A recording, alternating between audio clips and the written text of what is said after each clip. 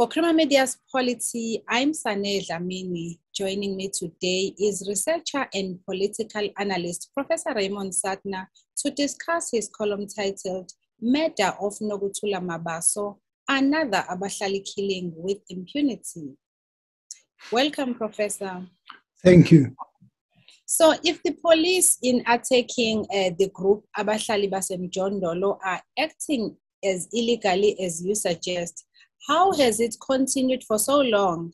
And Abahlali is a small group, comparatively speaking. What has the ANC got to fear from this group? Well, I think it's the local ANC who are doing this under Mr. Ngubane, who I don't think is a councillor, but he's a leading ANC official.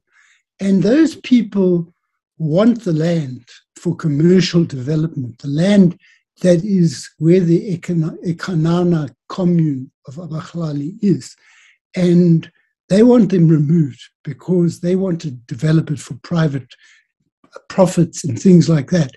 Whereas these people from Abahlali believe that they have a right to land under the constitution, and the only way they can get it is by occupying it. Now, if it's illegal, I'm not sure it's illegal, there are procedures for removing them. You're not allowed to kill people or just drive them off. You have to get particular orders to do that. And what they fear is that, what I think ANC fears is the example of Abahlali, is that people there are lots of landless people in South Africa, if they see the success of what is being done in the Ekanana commune, they may do what they may want to join it, or they may do what they are doing in that commune in other parts of KZN and the country. So they fear it, but also these people are very, very dedicated. If you read some of the stories about Nokuthula Mabaso, she's just an ordinary woman, young woman who had bad experiences in her youth, and then she found a home, but also a vocation, a thing to do with her life in this commune. And she was very, very dedicated. And I think that a lot of people must be moved by that story and the sadness of her dying. Another thing that happened there is she's supposed to be a state witness or potential state witness for the murder of Ayanda Ngila a few weeks earlier. So, they have a lot of reasons for attacking Abahlali, but also a particular person like Nokuthula Mabaso. So now, Professor, you're also saying that the police are just failing to do basic detective work. What is basic detective work? I'm not saying every member of the police, but basic detective work. I used to teach criminology, but to refresh my memory, I Googled what is basic detective work. And really what happens is that when there's been a crime, you have to get to the crime scene very quickly before things are moved or taken away that may point to who the killer was or who the perpetrator of the crime was. You have to get to the crime scene, take fingerprints, collect cartridges of bullets, talk to witnesses who are around there. Because if you come too late, people would have left, and some people who are implicated may have removed some incriminating material. Once you have been to the scene, you make a preliminary assessment of what has happened. You get samples of things that are relevant that they may have touched nearby, their fingerprints and so forth. Then you've got an idea of who the witnesses may be, and you interview the various witnesses, check whether the story makes sense, whether they conflict with one another, whether they corroborate.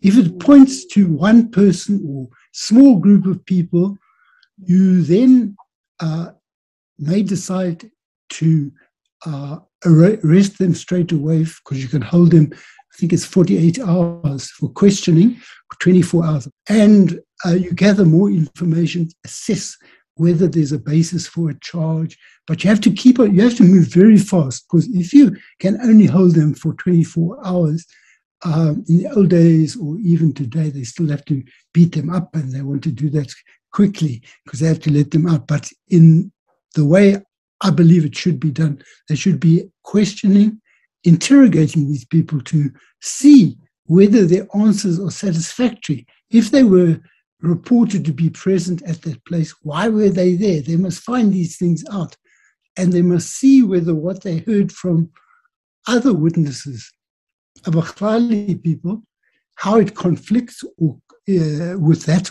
of the suspects, and check out what is the story that seems most likely to be true, and then follow up, gather all other evidence that's necessary, like ballistic evidence. If these guys have got guns, they've still got the guns, then test them against whatever other evidence is found there, bullets in Nokuthula Mabaso's body or scattered around there, and so forth.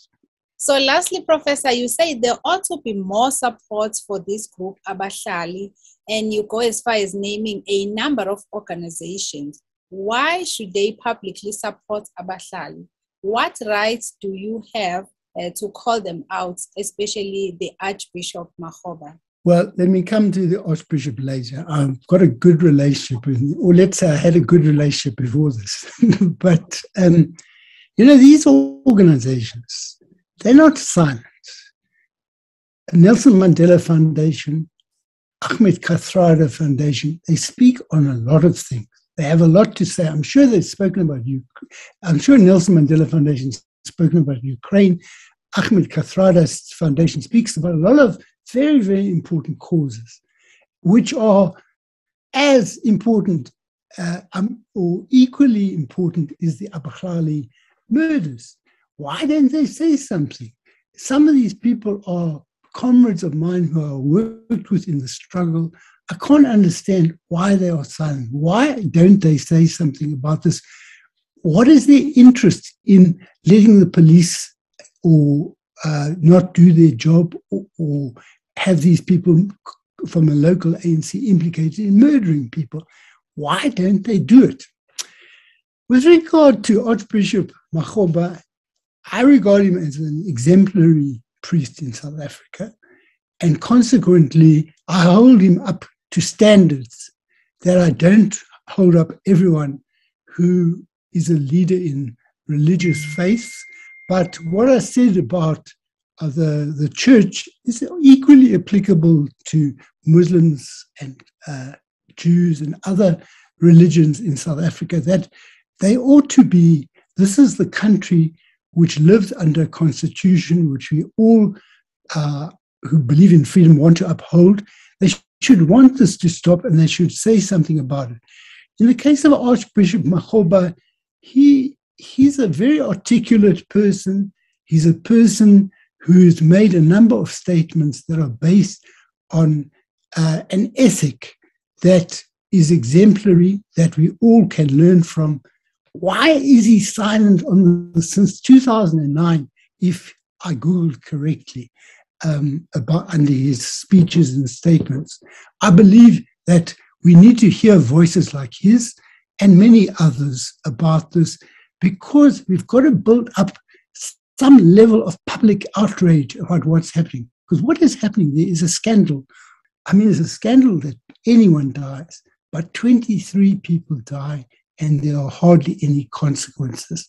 The alleged killer of one of the Abahlali people was denied bail, which is a good development, that the Nokuthula Mabaso was supposed to be one of the people giving evidence against his getting bail, because they feared for the women who had witnessed him allegedly killing Ayanda and Gila. Now, he was denied bail for something else yesterday. So maybe, you see, as I said, one mustn't blacken the name of every police man and woman in Cato Manor police station or anywhere else, even if most of them are not investigating these things. Some people are, and some of the prosecutors are doing their job properly.